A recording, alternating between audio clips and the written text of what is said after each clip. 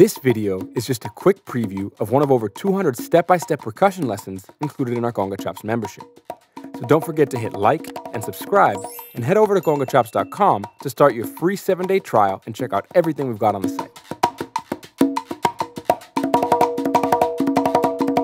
Licks, riffs, chops, whatever you want to call them, they can have all sorts of different functions and serve as a great tool to help us express ourselves freely on our instrument. Now, it's important to note that without all of the language made up of the figures and phrases and the different concepts we've covered so far in this course, these simple chops don't really carry that much weight on their own, and when they're overused, can sound incredibly repetitive and dull. So just as with our language-based solo phrases, it's where, when, and how we choose to use these chops that can make them incredibly impactful. Now, just for clarification, for the purposes of this course, what we're referring to as far as chops are concerned are pretty much any group of notes played closely together to create a fast shape or figure.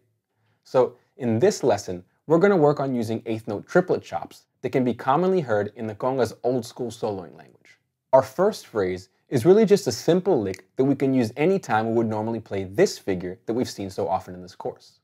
Now, because it takes up the same amount of space and time in the bar and serves basically the same purpose, it can be used interchangeably with this figure. And we can choose to play it with or without a ghost tone on the first triplet. So let's see what it sounds like when we alternate our 2-note and 3-note figures after playing a simple quarter note triplet phrase. 1, 2, 1, 2, 3, 4.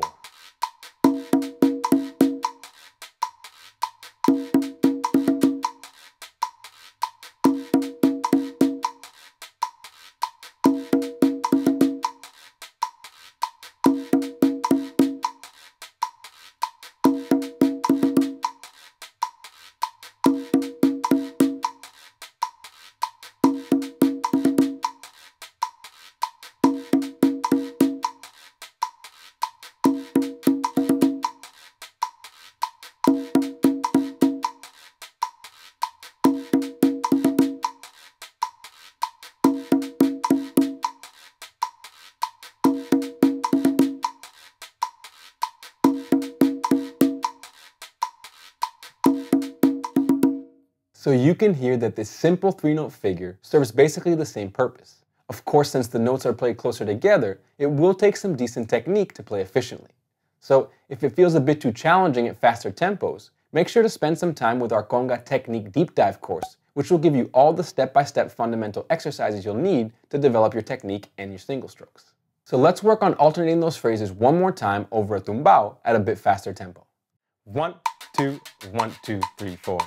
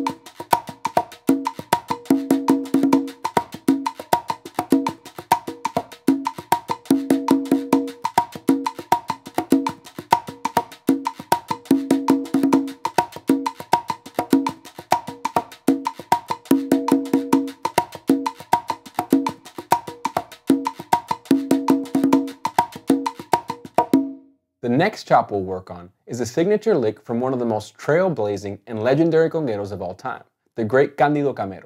In fact, you can hear him playing this lick with great facility on a track called Rhythmorama from Kenny Burrell's self-titled 1956 release, where Cándido trades licks fluidly with drummer Kenny Clarke. Now, just to put this into perspective, the technique, speed, and fluidity that Cándido and Tata Wines were playing with at this time were virtually unheard of as far as conga players.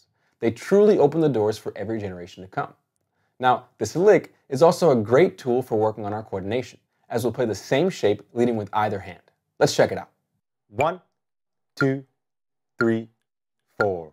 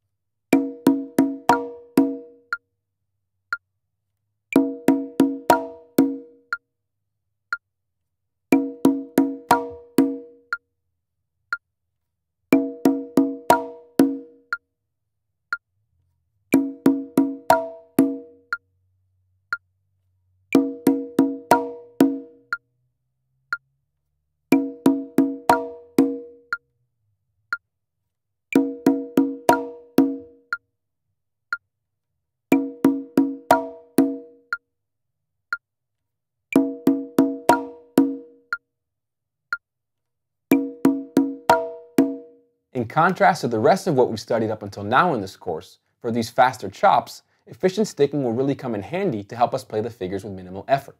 So now that we've worked on leading with either hand, let's repeat this shape a bit closer together to create our full chop. 1, 2, 3, 4.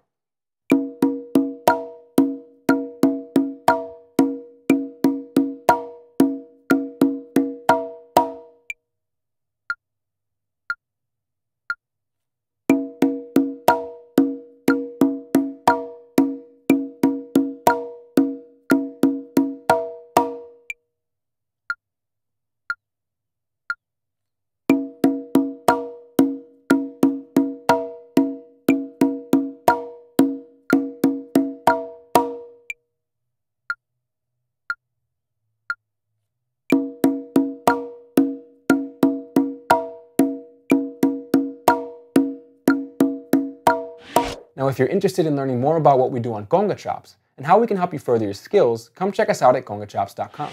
We've got an incredible library of step-by-step courses and lessons, over 10 hours of exclusive practice loops, hand-picked Spotify playlists for each pertinent course and lesson on the site, and an amazing community forum where you can meet and discuss with other members, as well as get one-on-one feedback on everything you're working on. Just click the link below to grab your free 7-day trial and see what it's all about.